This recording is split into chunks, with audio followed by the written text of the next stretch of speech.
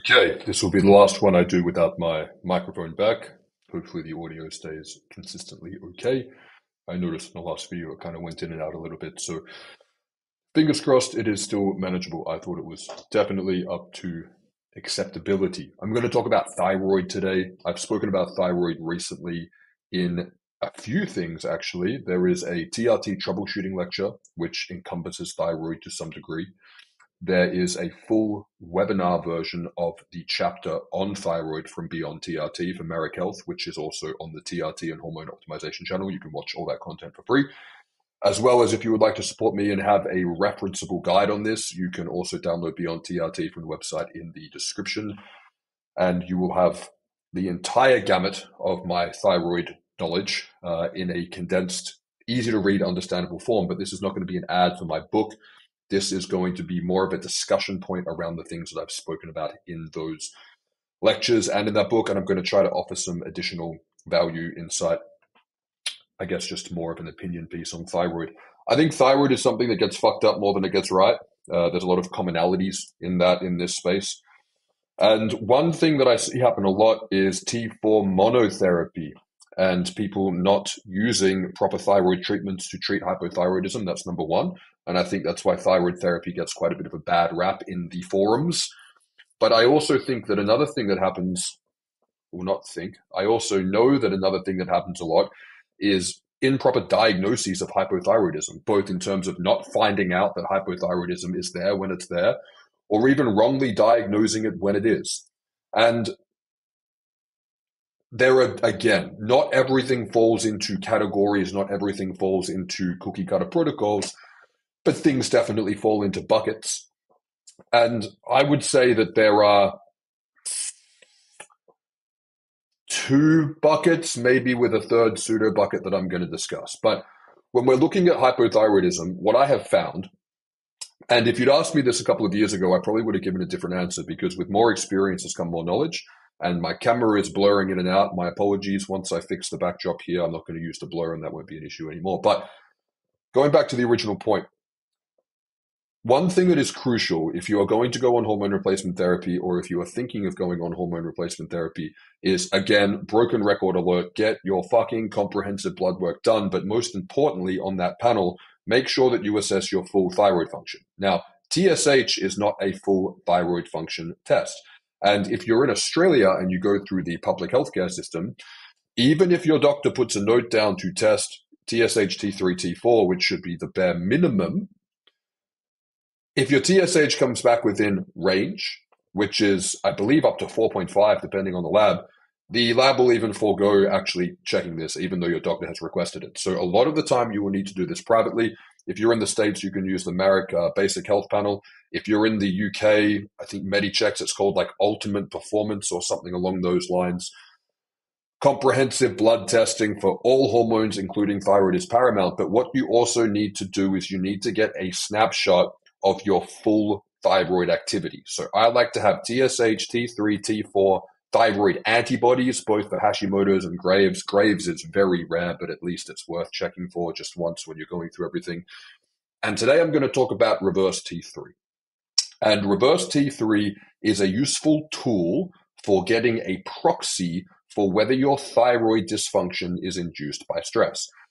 Because in my experience, going back to the analogy of the buckets, is that we can have autoimmune thyroid issues, we can have stress-induced thyroid issues, and we can have non-autoimmune subclinical hypothyroidism. They tend to be the three buckets. Now, is there crossover between three? Yes. The good news here is that these two buckets you can get yourself out of. This bucket, not so much. Now, you can do things that support Hashimoto's. You can do things that will offset the degradation of your thyroid further if you are fortunate enough to catch it early. And by fortunate, I generally mean strategic enough. Maybe you get a good doctor if you can find a unicorn. But the way that this should be treated differently. However, the medications are often the same. And this is where it gets too nuanced for a lot of people, and it just goes over their head, and they're not interested in unpacking this further. So I'm going to try to unpack all three of these buckets in 15 minutes. I've got 10 minutes left, and then we can call it a day. So Number one, Hashimoto's. One thing that I talk about in Beyond TRT as well as the Beyond TRT webinar is what I would coin the subclinical Hashimoto's. I don't know if this is a real coined term. If it is, cool. If it's not, I'm coining it now. This is when you can have your antibodies elevated, but not beyond the reference range. Or you can have one of the two antibodies elevated, and your TSH and T3 will be, the former elevated and the second likely suppressed, but only within a subclinical range. Now, this means that you have the genetics and the autoimmune activity for Hashimoto's. It just hasn't gone full-blown raging yet. Now, in this case, if the individual has symptoms, I think it is asinine, and this is just my opinion, I'm not a medical doctor. I think it's asinine if someone has symptoms and someone has the autoimmune activity to show that their thyroid is currently being degraded, that you wait until it completely goes to shit to make them better. That doesn't make any fucking sense to me. I think it makes much more sense to initiate natural desiccated thyroid or a T3, T4 combination if you can't get NDT or if you don't tolerate NDT in a conservative dose to support the thyroid and then ideally support the health and the stress of the body, if possible, to prevent further degradation of thyroid function. So what often happens is guys will come in to see their local doctor who may be somewhat of a thyroid guru. I use that term loosely. And their TSH will be elevated to maybe a 2.5, 3, 3.5, and they'll have mild Hashimoto's antibodies, but below the range, but it won't be zero. And the doctor will go, nah, you're good. Your symptoms are coming from something else. Go get yourself a diagnosis for inattentive ADHD. You've got chronic fatigue syndrome. You've got adrenal fatigue or some other nonsense bullshit that they will make up because the individual has hypothyroidism. It just hasn't reached a full-blown blowout. Kind of like if someone is insulin resistant but not full-blown diabetic, we have a term for this called prediabetes, but we don't really have a term for this called pre-Hashimoto's. We should, because it's the same thing, just milder. So that's number one. I believe in treating that, but also using a combination of that treatment. So usually initiating NDT at a lower dose. The other thing with Hashimoto's that's tricky is that thyroid function tends to fluctuate more day to day in response to stresses as well. So I believe that it's best, again, my opinion, to go in with a more conservative dose, give the patient or client time to titrate up so that they can tolerate it, but then work on the second category, which is the stress-induced hypothyroidism. This is where I'm a big believer in checking reverse T3, because what this will show you is how much of the thyroid dysfunction is coming from the receptor not being properly agonized by T3 due to too much stress in the body. This can be psychological stress, this can be biological stress, this can be drugs and alcohol, this can be PTSD, there can be so many different things. Chronic pain is a big one as well. There can be so many factors that are causing this, and ideally in a perfect world, we can go, okay, you're stressed out, stop being so fucking stressed, problem solved. The problem is that stress hygiene, things like mindfulness, meditation, breath work, going to bed early, learning to actually manage your stresses in life, has the lowest compliance out of anything I have ever worked with. So supplements can help, but ideally we want to be able to fix the underlying issue. But if you're doing shift work, if you're going through a messy divorce, if someone close to you has just passed away, or you've got severe trauma in your past that you've been unable to integrate, this is easier said than done. And I think this should move into a either intractable or pseudo-intractable state that we can identify this and go, okay, we can do our best to support the body in a stressed state if we're not able to resolve the underlying stressor. I like to use supplements like phosphatidylserine. I find this is the most effective and best tolerated stress-reducing supplement. Again, I've done a full lecture on phosphatidylserine as well as CBD. I find that CBD is particularly effective for people who have Hashimoto's antibodies as well as elevated reverse T3. Hyperlactin and high cortisol are often seen in this as well, but not always, case by case. These can also be good proxies, particularly if reverse T3 is not available for you or if it's too expensive. Other ones that work well to supplement those further, but I think a lower hanging fruit.